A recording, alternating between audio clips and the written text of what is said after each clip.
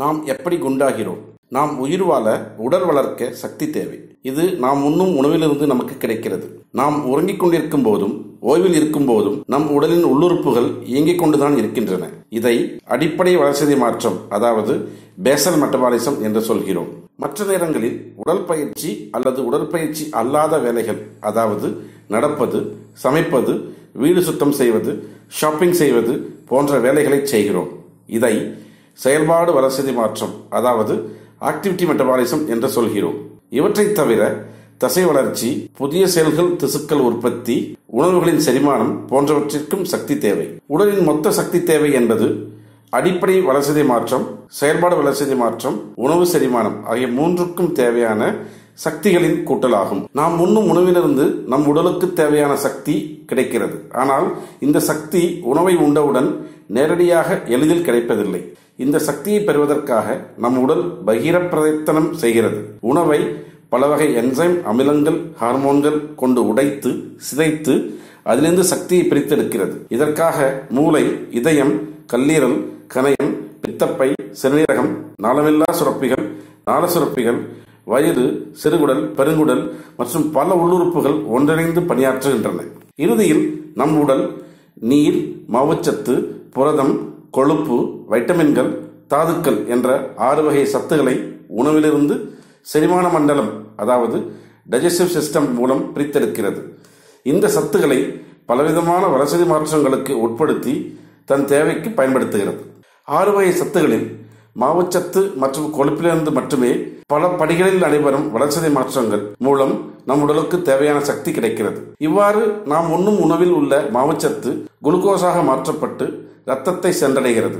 கணையத்தில் உள்ள பீட்டா செல்கள் இன்சுலின் என்னும் வளர்ச்சி ஹார்மோனை சுரந்து இரத்தத்தில் சேர்க்கிறது. இந்த இன்சுலின் இரத்தத்தில் உள்ள குளுக்கோஸை செல்களுக்குள் அனுப்பி வைக்கும் வேலையை செய்கிறது. எல்லா செல்களுக்கும் தேவையான அளவு குளுக்கோஸ் கிடைத்த பின் அதற்கு மேலும் உள்ளே வரும் குளுக்கோஸை தங்களுக்கு வேண்டாம் என்று திருப்பி அனுப்புகிறது. இப்படி திரும்பிய மீதமுள்ள குளுக்கோஸை கல்லீரல் கிளைகோஜனாக மாற்றி தன்னுள்ளே சேமித்து வைத்துக் கொள்கிறது. கல்லீரலில் கிளைகோஜன் முழுதும் நிரம்பிய பின் அதற்கு மேலும் வரும் கிளைகோஜனை கல்லீரல் திருப்பி அனுப்புகிறது. இப்படி திருப்பி அனுப்பப்படும் கிளைகோஜன் உடல் தசைகளில் சேமிக்கப்படுகிறது. நம் உடல் 2 நாட்களுக்கு தேவையான கிளைகோஜனை மட்டுமே சேமித்து வைக்கிறது. நாம் ஒரு நாளில் உண்ணும் சாதாரண உணவில் குறைந்தபட்சம் 400 முதல் 500 கிராம் அளவுக்கு மாவுச்சத்து உள்ளது. கல்யாண விருந்து, பஃபட் டின்னர் போன்ற நிகழ்வுகளில் உண்ணும் போது இது 800 1000 கிராம் வரை உயரும். 75 கிலோ எடையுள்ள ஒருவர் 1 கிராம் கார்பு உண்டால், அதாவது 1 கிராம் மாவுச்சத்து உண்டால் 4 mg/dl அளவுக்கு ரத்தத்தில் குளுக்கோஸ் அளவு உயரும். இவர் ஒருவேளை உணவில் 150 கிராம் அளவுக்கு கார்பு உண்டால் 600 mg/dl அளவுக்கு இரத்த சர்க்கரை உயரும். ஒரு நாளில் 400 கிராம் கார்பு உண்டால் மொத்தம் ரத்தத்தில் எவ்வளவு சர்க்கரை உயரும் என்பதை கணக்கிடுங்கள். இதிலிருந்து உங்களுக்கு தெரியும் நீங்கள் எவ்வளவு அதிகமாக மாவுச்சத்து உண்கிறீர்கள் என்பது. இவ்வாறு அளவுக்கு அதிகமாய் மாவுச்சத்து உணவை வருடக்கணக்கில் உண்டால் என்ன ஆகும்? அதிகமாய் குளுக்கோஸ் தான் ரத்தத்தில் சேரும். இப்படி எப்போதும் அதிகமாய் இருக்கும் குளுக்கோஸை கல்லீரல் ட்ரைகிளிசரைடாக மாற்றி நம் தோலுக்கடியில் இருக்கும் அடிப்போஸ், அதாவது சப்குட்டேனியஸ் அடிப்போஸ் டிஷ்யூஸ் எனப்படும் கொழுப்பு செல்களில் சேர்த்து வைக்கிறது. இந்த அடிப்போஸ் செல்கள் நம் வயிறு, தொடை, புட்டப்பகுதிகளில் மிக அதிக எண்ணிக்கையிலும் அளவில் பெரியதாகவும் இருக்கும். எனவே இந்த செல்கள் எவ்வளவு ட்ரைகிளிசரைடு வந்தாலும் வாங்கி சேர்த்து வைத்துக் கொள்கின்றன. இவை மிக அதிகமாய் ட்ரைகிளிசரைடு கொழுப்பை சேமிக்கின்றன. இதனால் நாம் பெரிய வயிறு, தொடை, பின்பகுதி அளவில் பெரிதாகி உடல் குண்டாகி அவதிப்படுகிறோம். நம் ரத்தத்தில் எப்போதும் இருக்கும் இன்சுலின் கல்லீரல் ட்ரைகிளிசரைடுகளை உற்பத்தி செய்வதை ஆதரிக்கிறது. கொழுப்பு உருவாகும் செயலை துரிதப்படுத்துகிறது. கொழுப்பு செல்களிலிருந்து ட்ரைகிளிசரைடுகள் கொழுப்பு விடுபட்டு உடைவதையும் எதிர்க்கிறது, அதாவது கொழுப்பு கரைவதை மட்டுப்படுத்துகிறது. இன்சுலின் ஒரு நபரை குண்டாக மாற்றுகிறது, அவரது உடல் எடையை கூட்டுகிறது. கல்லீரல் தயாரிக்கும் ட்ரைகிளிசரைடு கொழுப்பு வயிற்றின் உள்ளே இருக்கும் எல்லா முக்கிய உள்ளுறுப்புகளை சுற்றியும் உள்ளே துளைத்துக் கொண்டும் சேமிக்கப்படுகிறது. இதை விசரல் ஃபேட் என்று அழைக்கிறோம். ஒருவருக்கு பானை போன்ற வயிறு இருந்தால் அவர் வயிற்றுக்குள் 10 முதல் 15 கிலோ அளவுக்கு கொழுப்பு இருக்கிறது என்ற அர்த்தம். மேலும் நாம் மாவுச்சத்து உணவுகளுடன் முட்டை, இறைச்சி, பால், தயிர், மோர், பன்னீர், வெண்ணெய், நெய், பாதாம், பிஸ்தா, முந்திரி போன்ற கொழுப்புள்ள உணவுகளையும் சாப்பிடுகிறோம். உதாரணத்திற்கு மட்டன் பிரியாணி சாப்பிடுகிறோம். இதில் உள்ள பிரியாணி சாதம் மாவுச்சத்து மிகுந்தது. மட்டனில் கொழுப்பு உள்ளது. இந்த கொழுப்பும் ட்ரைகிளிசரைடாக மாற்றப்பட்டு அடிப்போஸ் செல்களில் சேமிக்கப்படுகிறது. இது எப்படி என்று பார்ப்போம். பிரியாணி அரிசியில் உள்ள மாவுச்சத்து வளர்சிதை மாற்றத்தின் மூலம் கொழுப்பு அமிலங்கள் மற்றும் கிளிசரால் 3 பாஸ்பேட் உருவாகிறது. ட்ரைகிளிசரைடு கொழுப்பு என்பது ட்ரை பிளஸ் கிளிசரைடு, அதாவது 3 கொழுப்பு அமிலங்கள், ஒரு கிளிசரால் 3 பாஸ்பேட்.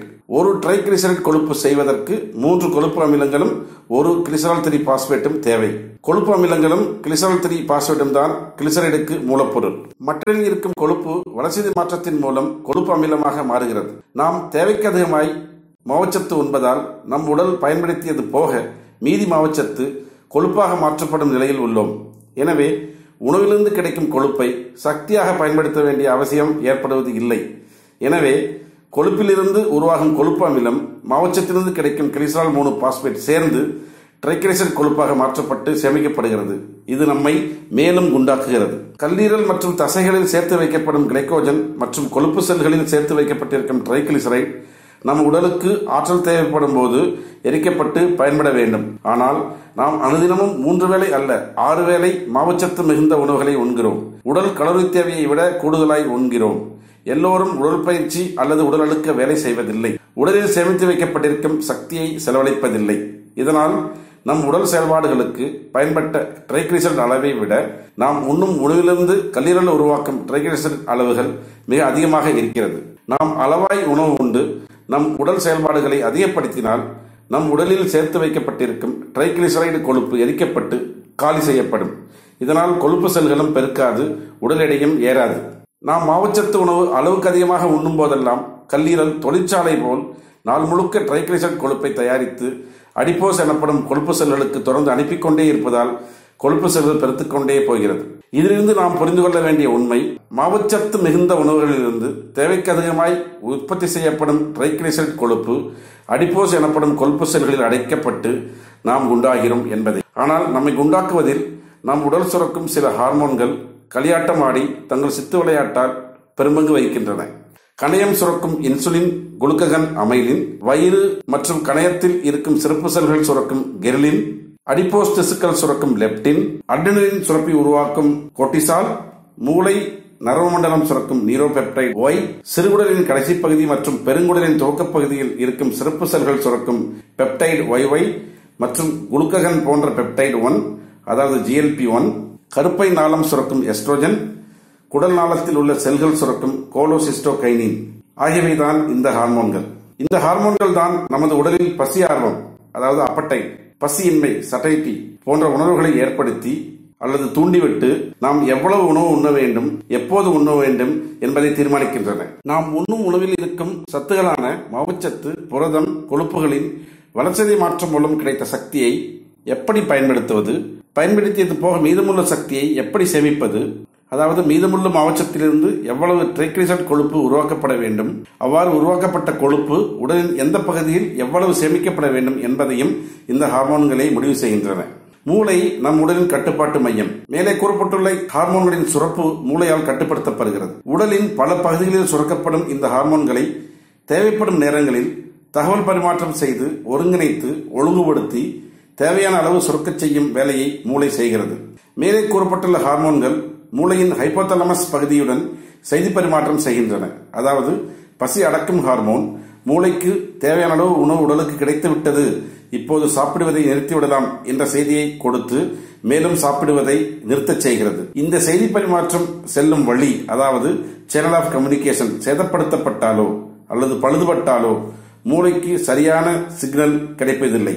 நாம் எடை கூடும் போது, அதாவது குண்டாகும் போது உடலில் கொழுப்பு அமிலங்கள் மற்றும் ட்ரைகிளிசரைடு கொழுப்பு சேமிப்பு அளவுக்கு அதிகமாய் ஆகும்போது இன்சுலின் எதிர்ப்பு உண்டாகிறது. இந்த இன்சுலின் எதிர்ப்பு தான் ஹார்மோன்கள் கொடுக்கும் சிக்னல் செல்லும் பாதை பழுதுபடுவதற்கு அல்லது சேதப்படுத்துவதற்கு முக்கிய காரணம் என்று சொல்லப்படுகிறது. இதனால் சிக்னல்கள் மூளையை சென்றடைவதில்லை. இந்த ஹார்மோன்கள் தவறான செய்தி பரிமாற்றத்தால் மிகவும் குறைவாகவோ அல்லது அதிகமாகவோ சுரக்கின்றன. இதுவே நாம் அதீத பசி ஏற்பட்டு அளவுக்கு அதிகமாய் மாவுச்சத்து உணவுகளை உண்டு அவையெல்லாம் கொழுப்பு அமிலமாக மாற்றப்பட்டு ட்ரைகிளிசரைடு கொழுப்பாக அடிப்போஸ்களில் சேமிக்கப்பட்டு சுழற்சி முறையில் இச்செயல்கள் மீண்டும் மீண்டும் நடந்து ஏகத்துக்கு எடை கூடி நோய் கூடிய உடல் பருமன், அதாவது மார்பிட் ஒபிசிட்டி என்ற நிலைக்கு தள்ளப்படுகிறோம். உடல் பருமன் ஒரு நோய். ஆனால் இந்த நோய் நம் உடலில் பல நோய்களை உருவாக்க வரவழைக்க வல்லது. Obesity is a disease of diseases. உடல் பருமனால் ஏற்படும் நோய்கள், இதய நோய்கள், பக்கவாதம், நீரிழிவு, கல்லீரல் நோய்கள், உறக்கம் தொடர்பான நோய்கள், நுரையீரல் நோய்கள், சிறுநீரை கட்டுப்படுத்த முடியாமை, முடக்குவாதம், கால்களில் இரத்த நாளம் பாதிப்பு, புற்றுநோய், சினைப்பை கட்டிகள், குழந்தை பேரின்மை, மனசோர்வு, சுயமரியாதை குறைவு, பித்தப்பை கல், தோல் பிரச்சனைகள் இன்னும் பல நோய்கள் நம் உடல் குண்டாவதால் ஏற்படுகின்றன.